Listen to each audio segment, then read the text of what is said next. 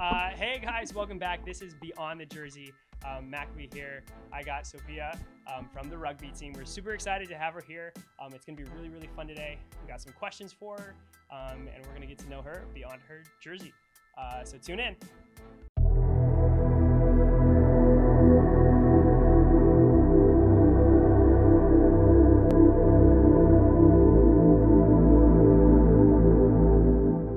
Guys, and we're back.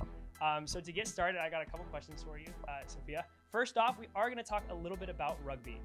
The reason being is rugby can be a little confusing to the untrained eye. Sure. So my first question about rugby is, what is the deal with lifting them up in the air when they do that catch? That is called a line out. So Okay. you do line outs when the ball is kicked out of bounds, and both sides lift up a certain amount of people, depending on how many they want to lift, and then you get the ball thrown in between. It's called a tunnel between both sides lifting up. You have to like lean over and catch it and bring people down. So I'm one of the people that lifts people up. It's pretty cool. Interesting. That's super cool. It's very odd looking, almost looks like cheerleading, Yep. but in like a very aggressive way. Mm-hmm. Rugby is also very cool in the sense that, I don't know what you guys do, but when you start and you're like kneeling and you're like tackling each other, do you know what I mean? Yeah, that's called a scrum. A scrum. A scrum, yeah. So that's another, it's called set play. Anytime you stop the game to do like a line out or a scrum. So the scrums are my favorite part of the game. So that's when both sets of forwards on either team push against each other to try and win possession of the ball.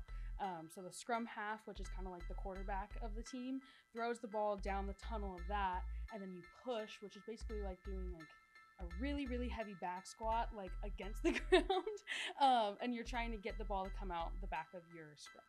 Okay, awesome. And this is the final thing actually about athletics is rugby is intramurals, correct? No, it's actually a club sport. Okay, club sport. So just so we know, because I don't know how much outreach they got on Beyond the Jersey, but would you guys have a game or any competitions coming up soon that we can Yeah. So right now I'm working on building our women's team for rugby. We do have a men's team going, and their first league game is going to be in 2 weeks, and we're going to play against Humboldt. So we'll be driving up to Humboldt to play against them. Oh, awesome. Very cool. Yeah. We'll shout out, maybe we'll get some more people from watching this, hopefully.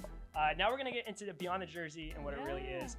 My first question for you is, what is your favorite flavor of ice cream? My favorite flavor of ice cream? I don't have a lot of ice cream, but I love sorbets. So I love a mango sorbet. A mango sorbet. Mango sorbet. Mango. Yeah. Interesting. I just had a mango sorbet last night. No way. Yeah, really. Sick. Very cool. Well, I think it was just an ice cream. Not too sure what the difference is. My next question is, what's your favorite color? Favorite color is blue. I love Blue. blue. Nice. Yeah. Blue's a good, solid color. After that, do you have any other siblings?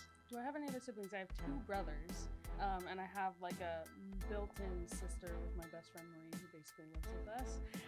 But my 2 brothers, like, they kind of got me into sports and encouraged me to play rugby in college. That's so. exactly what I was going to ask you. If they were the reason that you got into rugby. They were one of them. Yeah, for sure. Very cool. All right, my final question for you is, if you were stranded on a desert island and you had one thing to bring with you, what would you bring?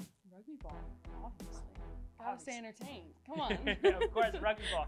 Well, awesome. Thank you so much for having us here. Thank you. I hope you had a great time. We had a great time having you here, and we look forward to your guys' season. Thank you so much. Awesome. Have a good one, guys.